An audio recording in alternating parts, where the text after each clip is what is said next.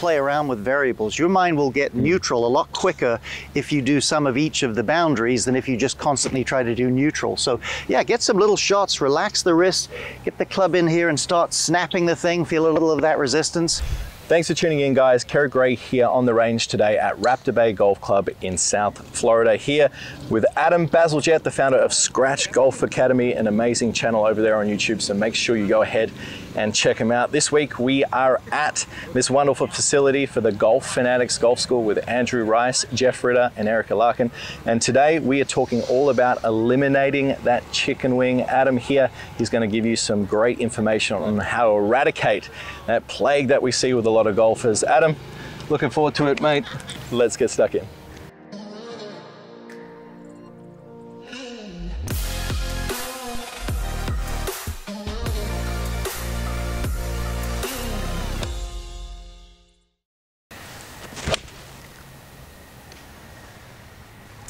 So Adam, tell me what you see with the majority of golfers who struggle with, let's call it a plague among many a player, which is the chicken wing coming through, the arms bunching up. Safely say that. Yeah. Absolutely. So tell me what you see with players who struggle with this element in their golf swing. What are your kind of big keys to eliminate that? Well, I mean, first thing I would say, if you probably do know what that is, but if you look at yourself on video, I'll go slow motion, Kerrod, not wacky in the hips. If when your hands are about tummy high, if the shaft is lower than your right forearm, let's say as a right-handed golfer, in other words, if it hasn't at least caught up to your hands, and if when you look from this view on video, when you look over your back, if the first thing you see is your elbow upper arm instead of, say, the club shaft and the club head whipping out, you've to some extent got a chicken wing. It doesn't have to look wildly exaggerated, but if the club isn't passing your hands and the elbow's beating the club head out of the other side of your body, that's you. And I think the single biggest thing, there's really a couple of things that I see, but I think the single biggest thing is that top-notch players store a little bit of energy in the club. That's a whole subject in and of itself, but it's not that hard to do. They have a good grip, obviously, that gives their wrist mobility, but they store energy and they transfer energy better, and the energy of the golf club is the primary thing that snaps their wrist and snaps their arm straight. Yeah. In other words, it's not something that you can just manufacture if you don't have some pop and some motion. That's the first thing I see. So. Yeah, absolutely. So if I set up to this golf ball here and you're just kind of talking me through this, let's say I get to the top and we... Right. So let's say your grip is too much in the palm of the glove hand. In other words, your wrist isn't very mobile. And let's say you've released the energy of the club. There's really nothing to snap your arms along. So the only source of movement you have probably is a lot of arm and chest speed. Therefore, the club doesn't snap and catch up. Hopefully it wouldn't look that much, but that's the look you'd probably get. So I think first thing, create some mobility in the wrist and some pop in the club head on a small scale. Try one there. Yeah, so a lot of that's mainly just putting the golf club down in the fingers a little bit. Under that fleshy muscle pad, you'll feel some leverage where you can make your wrist push down. Leverage, as they probably say in Perth. Yeah, that's the one. So just even from doing that, I feel like I've got more mobility to create some potential angle here as that golf club's coming down. So then we're feeling like we're trying to store up and then release some with. Yeah, what a lot of people don't realize is when they put 3D motion captures on top-notch players' chest, arms, hips, you can include that, they themselves are actually slowing down through impact, and it's that deceleration that creates acceleration. I think so many people, as I ask this to people all the time in golf lessons, so many people, they're more associated with themselves than the club, so they're trying to hit harder, they speed up so they don't transfer energy. So take a setup there, Kerrod. As you make a little swing, feel like your left tricep coming in just kind of digs into your ribs and really kind of tightens in, and against that resistance, you can pop those wrists. Give it a little half shot there and see what it feels like. Yeah. We'll do a little practice swing here. That's it. So you feel some pressure in here, some resistance. And again, with the good grip, that club's going to pop. Not every player looks as straight and released as every other player that's great, but you'll get your share of release and you won't get that chicken wing, I'm sure. Yeah, what we do see, right, is just that the same sensation on the way through is a lot of the time of those players saying that they kind of feel like they pop up and they're running out of room, right? And we see not only just this lead arm, so the left arm for the right hander breaking down, but the wrist extending, but also this separation. Absolutely. You make a great point because grab the club again there and set up.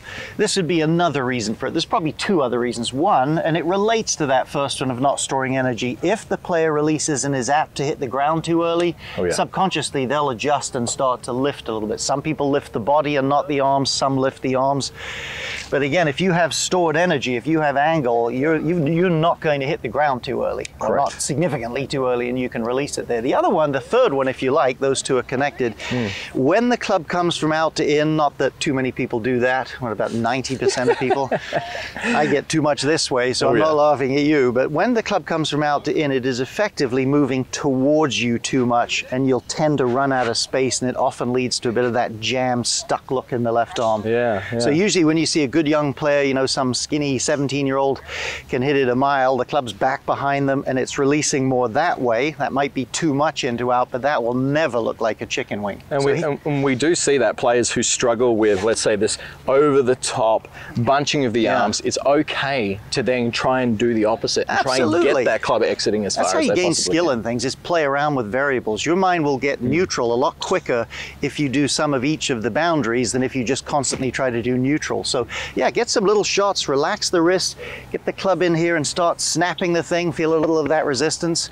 Those two checkpoints we showed you on camera, is the club passing your hands by about hip high? And when you look from this angle, are you seeing the club head and club shaft first before you see your sleeve and arm? Before the lead arm, Play around with it, put the ball on a tee and just slap at it a little bit, get the feel.